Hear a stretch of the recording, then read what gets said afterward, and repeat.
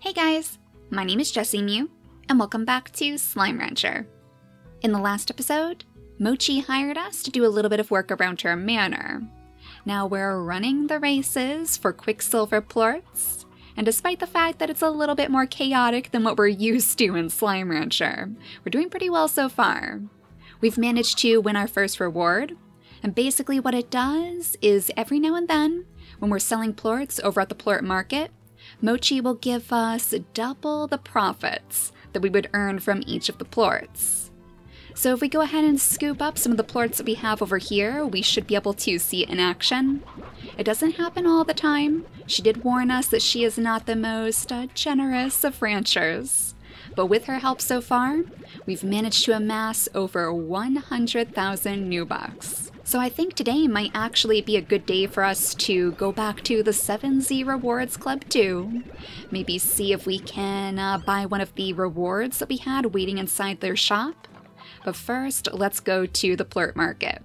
So yeah, if we send all of these in, you should eventually see Mochi's little face on the side of the screen, which means that she was able to work her way around the plort market and give us a little bit of extra money. What I'm really excited for, though, is the reward that's coming next.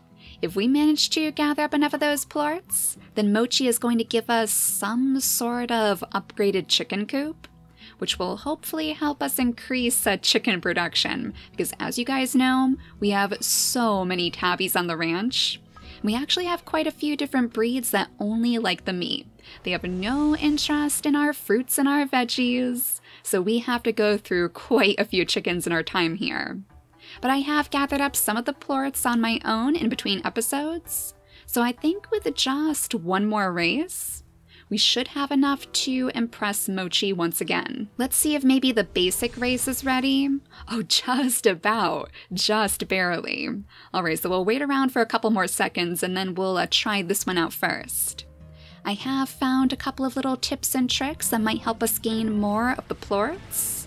So first, let's grab some of these spark shots, and then we'll look for those relay rings.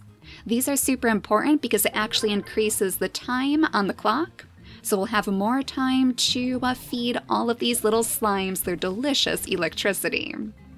Now, if we do end up running out of slimes, or rather if the slimes get way too far ahead of us like they are right now, what kind of helps is to turn around and shoot the slimes as they come toward you. Let them come to you and then follow these new packs.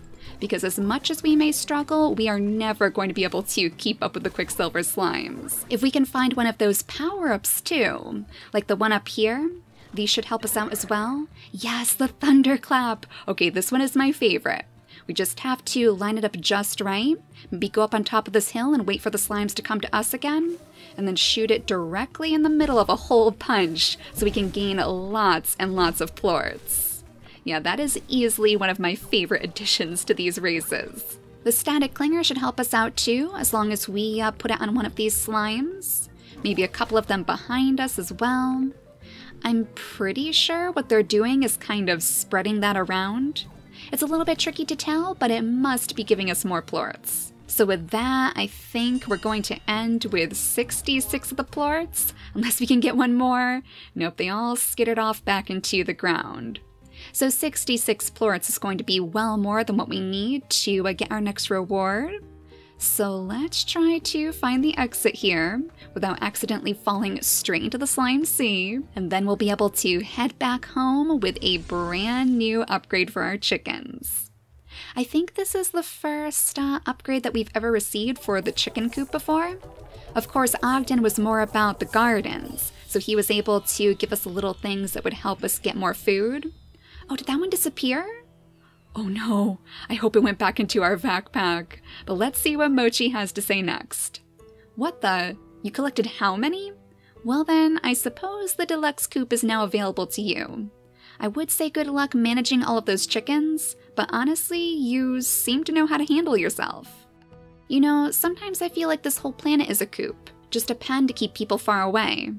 Sometimes I feel like my dad didn't send me out here for a special assignment at all. Sometimes I feel like I was sent here to stay out of his way. Just a chicken in a coop. Oh, Mochi, is that why she always gives us so many chickens? Feeling a little bit of a likeness to the birds, maybe? Speaking of chickens, what's a bird brain like you doing hanging around here when there's so much work to do? Let's get back to the task at hand. Give me another batch of quicksilver plorts, and I'll give you a very special reward. Access to this manor and its plorts. Oh my goodness. Alright, so we're already on our last reward, I guess? Kind of like how Ogden gave us the keys to his ranch. My manor would be the one ranch expansion you have that isn't embarrassing. Wouldn't that be nice? It certainly would be because it looks absolutely beautiful. It's hard to see from this barrier, of course, but there are lots of fancy gadgets off in that direction. It looks like she might even have fountains out there. Bridges. Oh, we're going to have to find the perfect slime to raise in this place too. But how many plorts do we actually need? 700 quicksilver plorts. Well, this isn't very much. Just a meager start to this giant reward. But I suppose we can understand why. Nothing Mochi does ever comes cheap. Hopefully that doesn't apply to the price of this chicken coop upgrade. Maybe it's a good thing that we have so many new bucks on hand after all. So we do have one chicken coop up here. I guess we can... Oh my goodness. Look at all these roostros. Where on earth did you all come from? I swear there were not this many chickens in here last time I checked. Alright, we better send a couple of them off in a different direction. Maybe we'll go ahead and drop the roostros off at the hunter slimes, because I'm sure they're probably super hungry by now. I don't think I've dropped any chickens in here for quite a while. Hello, guys? Are you still friendly? The hunter slimes do go feral if they're not fed for a while, so we have to be careful. But we know that you guys love your roostros, and since we have so many to spare, we'll go ahead and fill up your auto feeder with those. And then our tangle slimes too. They seem like they're doing a little bit better. We have unfortunately lost a couple of them. I'm not really sure where they wandered off to. They must have shot out of their corrals like we've seen happen with our pink slimes before. And that means that they could literally be hopping anywhere around this world, which is a little bit menacing in all honesty. The tangle slimes are particularly mischievous, since they do have those vines that they can use to scoop up food. So that means they could get to nasty plorts that aren't their own kind with a bit more ease. So far so good though, we haven't had any taras hopping around the place. So hopefully it's going to stay that way. And since we're over here, we might as well check out those decorations too. Now, while I was waiting for the generators to recharge, I actually found another decoration tucked away in a corner. This nimble grass patch. Each blade of this grass is apparently superior to the other grass, according to Mochi Miles. Oh, they have little pebbles inside them too. Oh, that is adorable. It looks like we do actually have enough resources to make all of these decorations. So let's go ahead and fabricate these. I think the tree is what I am most excited to see. We'll have to find a good place to actually set up all of these decorations, but I guess for now, just to see how they look, we'll go ahead and plop our nimble needle tree right over here. Oh my goodness, look how massive this is. Oh, that is so cute. Yeah, this would have been perfect for the Wiggly Wonderland, since they look like little Christmas trees. I guess we could always come back over here with some more of our leftover echoes and give our slimes in the lab something new to enjoy. We'll try out the nimble grass patch. Yes, it actually does have those little pebbles. Oh, that is so cute. And then last but not least, the small magnetic core array, which is all of those floating rocks that we can find around the cliff sides. That is really neat. Yeah, we can't take home the quicksilver slimes to raise on our ranch, but if we could, this is exactly what I would set up for them. Actually, it kind of makes sense to have those rocks over by the lab. It's something that fits a little bit more with that theme, I feel. But let's see if we can set up this chicken coop to be even more comfortable than it was before. I mean, they must have been very comfortable if we had that many chickens inside. So the deluxe upgrade, it's only 650 new bucks, a special upgrade designed by Mochi Miles that doubles the number A special upgrade designed by Mochi Miles that doubles the number of chickens you can keep and moves elders out. Oh, that is actually super, super helpful. So is it just going to like push them directly out? Or is it going to set them up somewhere? Oh my gosh, do they actually have a tiny little TV to watch? Is this chicken news? Beatrix is on the chicken news, you guys. Oh my gosh, that is adorable. You guys are going to love it here now. You have little cushions to sit on. You can watch all of the chickens tell you all of the latest facts about the far, far range. And it looks like this is where our elders are going to be sucked into, just like the plurt machines. In fact, if we put this elder back in here, could we see that in action? Maybe suck them up, yes, straight into one of these fancy little machines here. All right, Mochi, I'm pretty impressed. You have really outdone yourself this time. We'll see how many chickens this actually gives us over time. But if we need to, I suppose we could always set up a brand new coop over here. This was where we used to keep our mosaic slimes, but now, of course, they're living very, very comfortably in the lap of luxury at Ogden's Wild Retreat. Yeah, they have all of the food that they could possibly eat and more. I still need to bring some other different types of mosaic slimes into this area. I think before we had settled on maybe the hunter mosaics, or the saber mosaics too. And we also wanted to look into buying that #1 slime stage so we could make it for our rainbow princess. That way she would have a true throne to sit upon and gaze down on all of her subjects. In fact, while we're waiting for all of those generators to recharge, maybe now would be a good time to see if we can make one of those. We just need a tiny bit more of that indigonium, which means that we probably need to make some more of these drills and plop them down by the indigo quarry. But luckily that is literally just like a hop, skip, and a jump away, so we might as well set it up now. Oh, and I guess that means that I won't need my secret little collection of hens over here anymore. We'll go ahead and scoop you guys up, and maybe we'll set you up in your very own coop, so you guys will be able to watch the chicken news too. Yep, it looks like we may have gotten rid of all of our extractors over on this end of the world, so let's go ahead and plop down these drills, and now a brand new chicken coop. As long as none of our pesky little tabby slimes escape their corrals, then the chicken should be just fine here. Here you are. We'll place one of the painted hens and one of the roosters inside.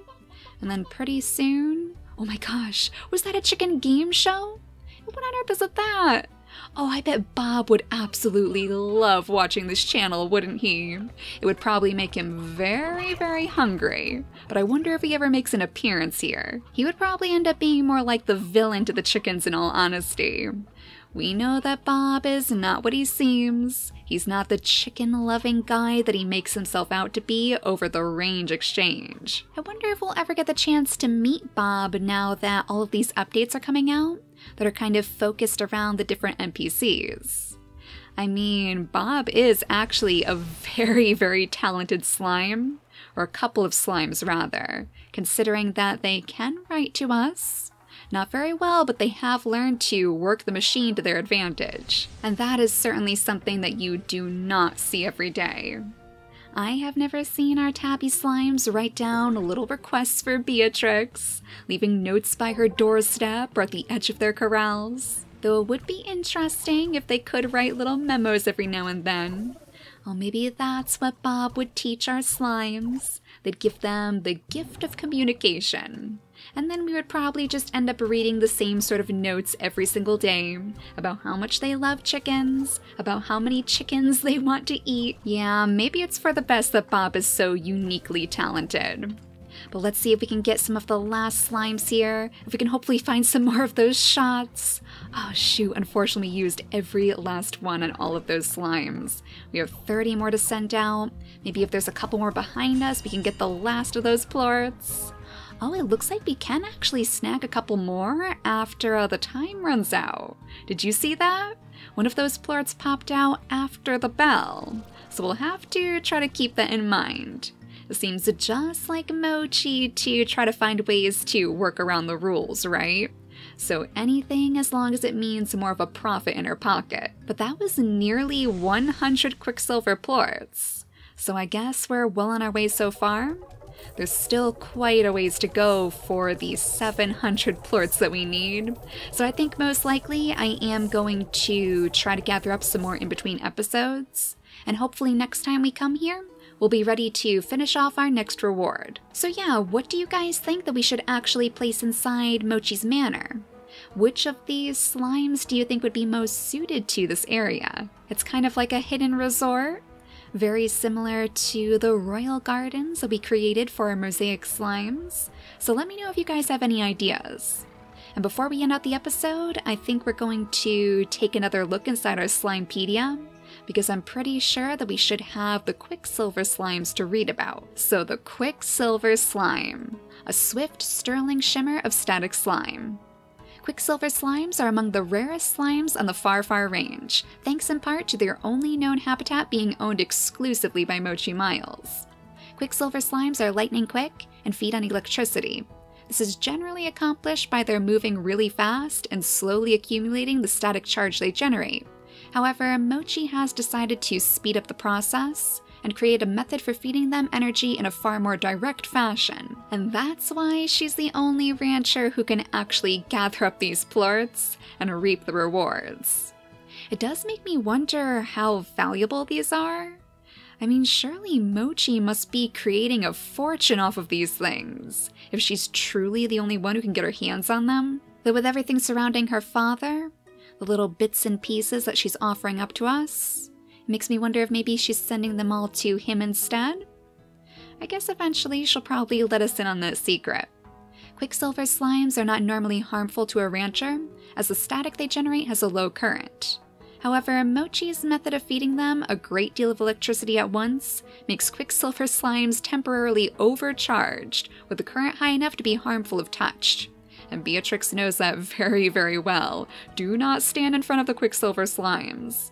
So be careful when firing those spark shots, as a mob of well-fed Quicksilvers could leave you zapped. And as for the plortonomics, Mochi sells Quicksilver plorts off-market, and little is known about her buyers or their motives.